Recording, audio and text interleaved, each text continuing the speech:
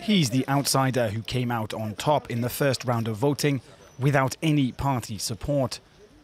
With his trademark immaculate suit and rigid posture, 61-year-old Kais Saied is a political novice who has promised to overhaul the constitution.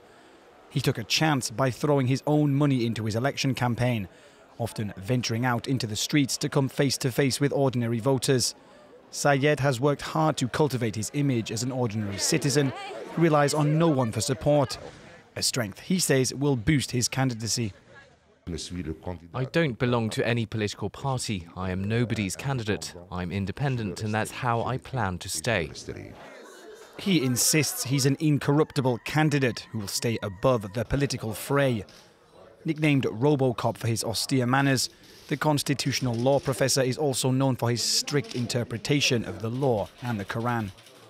The Quran is clear on the issue. It's not our place to freely interpret it.